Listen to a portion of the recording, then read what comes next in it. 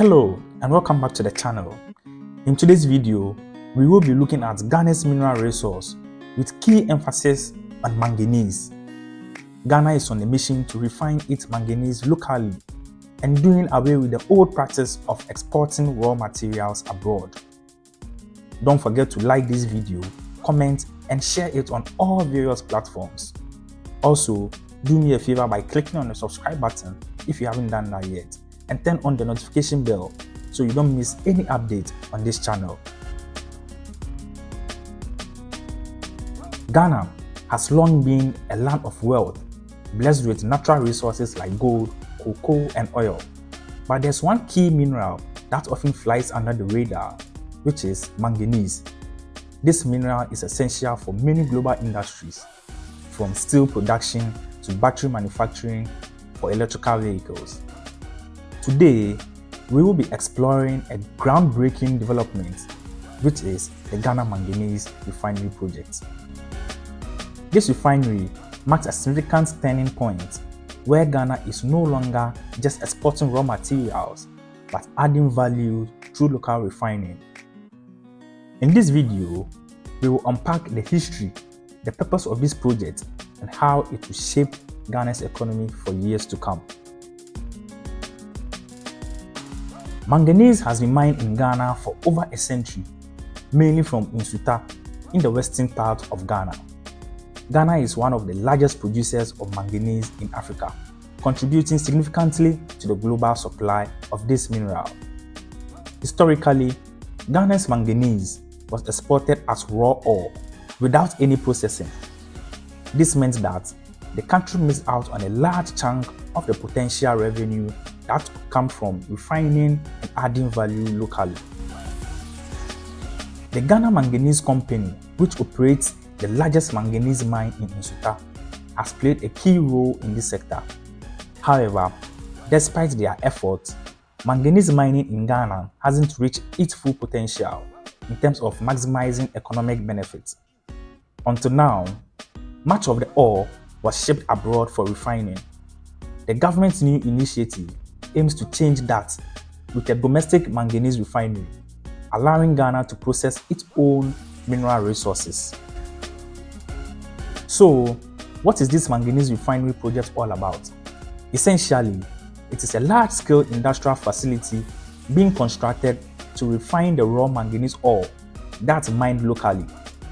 Instead of exporting raw ore, Ghana will now have the capacity to process and refine manganese domestically. The idea behind this is simple: adding value to the raw materials before it's sold to increase its market price, bringing more revenue into the country. I think this is a good one. The refinery will transform the manganese ore into high-grade manganese, which is essential for the steel industry and increasingly for the production of batteries, especially as electronic vehicles grow in demand. By refining manganese domestically, Ghana will not only secure a better price for its exports, but also build industrial capacity that can spur economic growth.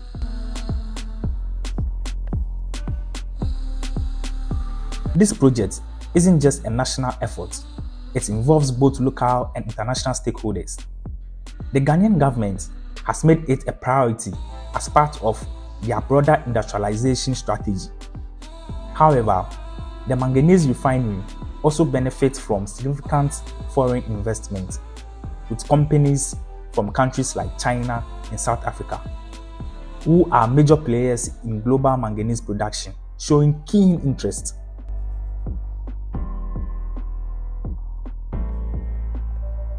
The refinery is estimated to cost hundreds of millions of dollars to construct, but expected returns are much higher.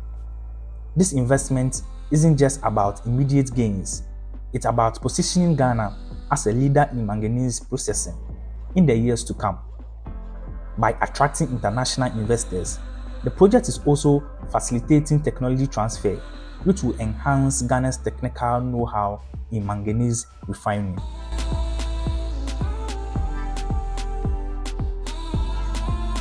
Now, let's find out where this refinery will be built and why is it important for it to be built in that specific location.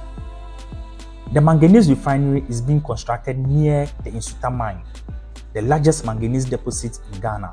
This proximity is crucial because it minimizes transportation costs, ensuring that the manganese can be brought directly from the mine to the refinery with maximum efficiency.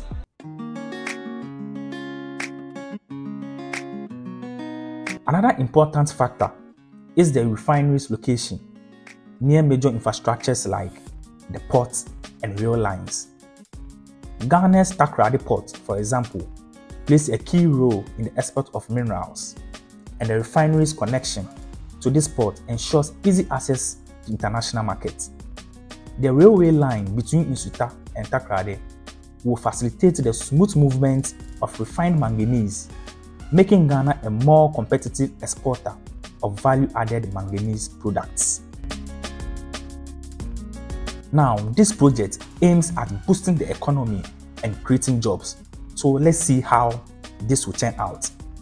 The economic impact of the refinery will be substantial. It's estimated that thousands of jobs will be created during the construction phase. But even more importantly, many permanent positions will be opened up once the refinery is operational. These jobs will range from engineers and technicians to laborers and support staff, providing opportunities for locals and helping to boost the standard of living in nearby communities. Beyond direct employment, there's a ripple effect.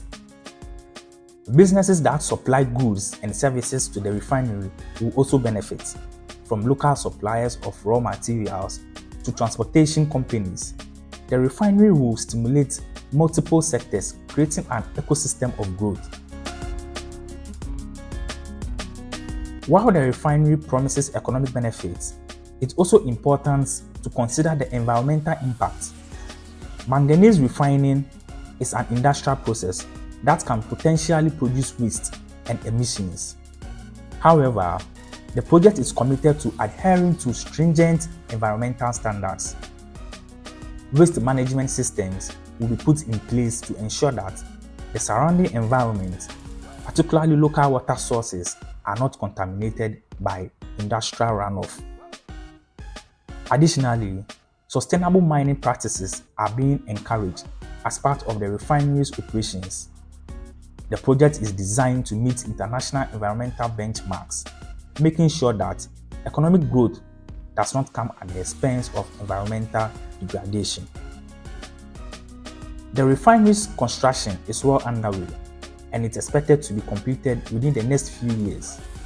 Key milestones such as the installation of refining equipment and testing phases will mark the project's progress. Barring any delays, it is estimated that the refinery will be fully operational by 2028. The importance of this project isn't just confined to Ghana. It's part of a larger global trend. Manganese is a critical component in steel production, and its role in the production of batteries for electronic vehicles is increasing. As the world shifts towards green energy, the demand for refined manganese is expected to soar. This positions Ghana as a key player in global supply chain, potentially allowing the country to influence international markets for its vital resource.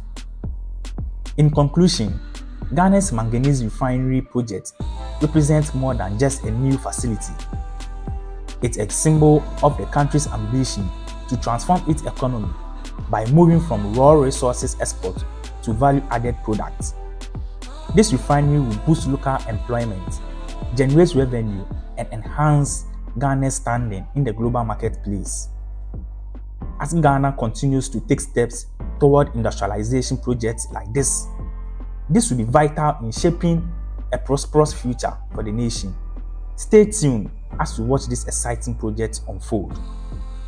Let me know if you enjoyed this video, and if you like content of this nature, then like and subscribe to this channel for more of such content. Kindly turn on the notification bell so that you get notified the moment I upload any video. Thank you for watching. See you in the next episode. Until then, Peace.